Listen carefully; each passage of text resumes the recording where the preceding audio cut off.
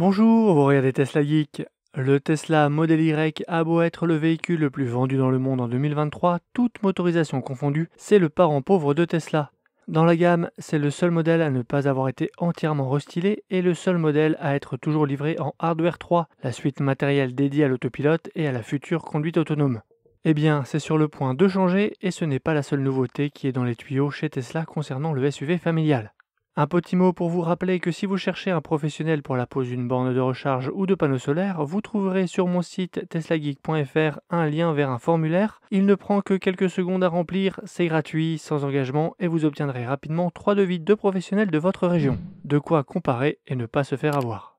Prêt à découvrir ces nouveautés tant attendues par de nombreux clients? Rendez-vous après le jingle.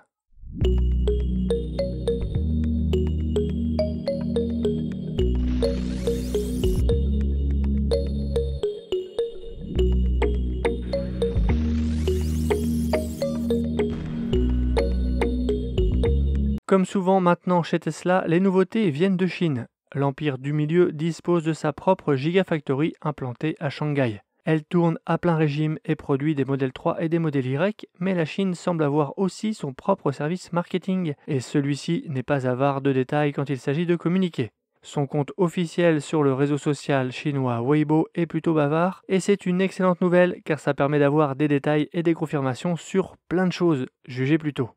Jusqu'à présent, sur les modèles S, modèle X, sur la modèle 3 Highland fraîchement restylée et sur quelques rares modèles Y outre-Atlantique, la nouvelle suite autopilote Hardware 4 était en tout cas absente des modèles Y produits à Berlin et à Shanghai. Il faut croire que Tesla a enfin fini d'écouler son stock de Hardware 3 à Shanghai puisque le Hardware 4 fait enfin son apparition sur les modèles Y produits là-bas. Et le constructeur ne s'en cache pas puisqu'il communique largement à son sujet. Ce n'est d'ailleurs pas la seule nouveauté, voyons ça ensemble avec une série de visuels partagés par la marque.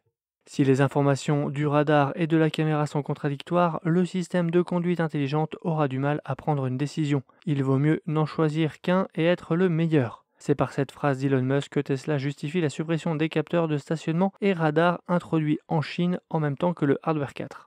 Tesla Pure Vision observe et pense comme les humains. La caméra simule la recherche de trajectoire de l'œil humain et mesure avec précision la distance avec des objets. La puce imite la pensée du cerveau humain et prend rapidement des décisions sûres. La vision de la caméra est considérablement améliorée et la puissance de calcul de la puce est multipliée par 5. L'intelligence artificielle a été formée avec des données de conduite réelles provenant de plus d'1 million de propriétaires de Tesla. Les algorithmes continuent de s'améliorer et la technologie devient de plus en plus mature. Grâce à une toute nouvelle génération de matériel d'aide à la conduite autonome, le Hardware 4, des capacités de détection puissantes qui dépassent les moyennes du secteur et détectent plus tôt les changements de conditions de circulation jusqu'à une distance de 424 mètres.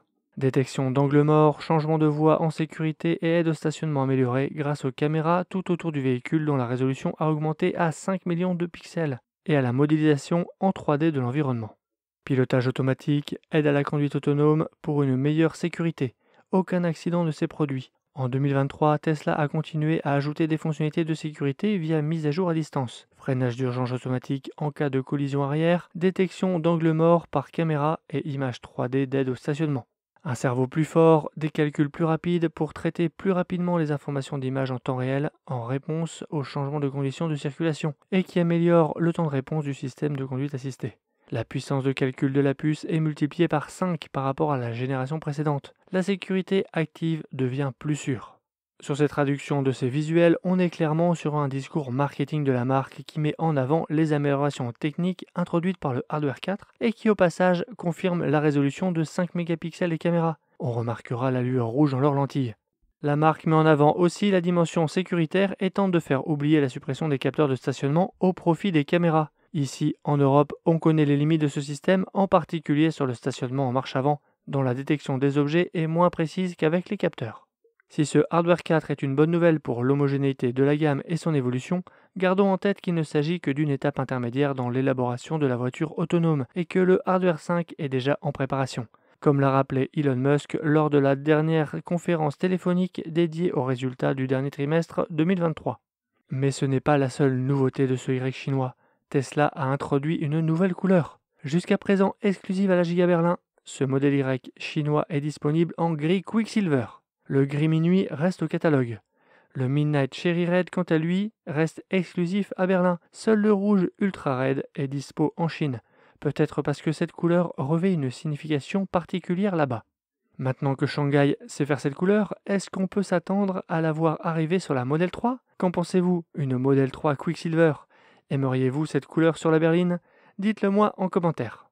Depuis le mois d'octobre, le Y chinois avait déjà bénéficié d'un petit restylage intérieur avec le remplacement du revêtement de la planche de bord et du haut des portières par une finition en tissu, l'introduction d'un bandeau LED sur toute la planche de bord et le passage à des jantes et enjoliveurs 19 pouces de série sombres.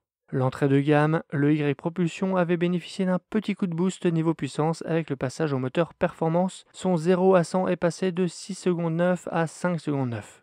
Avec l'ajout du hardware 4, les différences entre la production chinoise du Y et la production allemande continuent d'augmenter. Et on se demande bien quand la Giga Berlin sera enfin mise à jour avec ses nouveautés. Et qu'est-ce qu'attend Tesla? Est-ce Berlin qui a le privilège de liquider la fin des stocks d'anciennes pièces? J'aimerais pouvoir vous apporter la réponse à cette question et surtout à celle de ce type. Je m'apprête à commander un modèle Y, dois-je attendre pour avoir une chance de recevoir ces nouveaux équipements? Quand commander pour avoir ces nouveautés? Je n'ai malheureusement pas de réponse à apporter.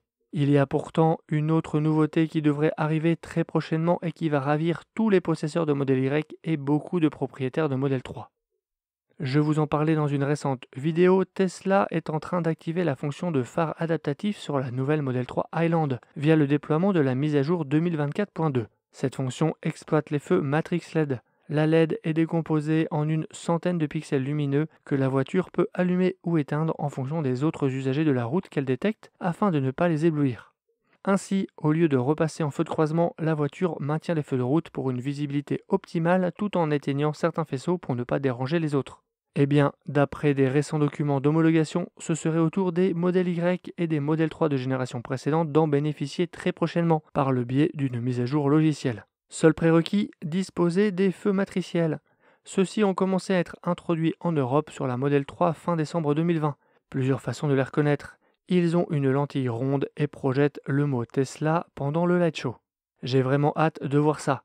Les premières vidéos sont très encourageantes, ça semble fonctionner très bien. Il aura fallu attendre 3 ans pour que le logiciel tire profit du matériel préinstallé dans les voitures. Et une bonne nouvelle pour la sécurité et le confort de conduite la nuit. S'il semble acquis que cette fonction arrive sur l'ensemble des modèles 3 et Y équipés de ces feux, je me réjouirai quand j'aurai reçu la mise à jour logicielle qui les active.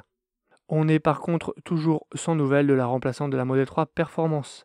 J'espérais que l'introduction de la Highland sur le marché nord-américain s'accompagnerait de la mise en ligne de cette nouvelle déclinaison de la berline, mais non. Il va falloir être patient et je croise les doigts pour en savoir plus bientôt. On sera amené à en reparler, alors pensez à vous abonner pour ne pas rater mes prochaines vidéos. N'hésitez pas non plus à jeter un œil sur mon site tesla.geek.france pour des bons plans, la checklist pour une livraison sans mauvaise surprise, le parrainage Tesla et une sélection d'accessoires pour Model 3 et Model Y. Et je vous dis à bientôt pour une prochaine vidéo. Si tu as aimé cette vidéo ou que tu veux soutenir la chaîne, mets un like. Tu peux t'abonner pour recevoir les notifications de mes prochaines vidéos et aider la chaîne à être mieux référencée. N'hésite pas à donner ton avis en commentaire. À bientôt!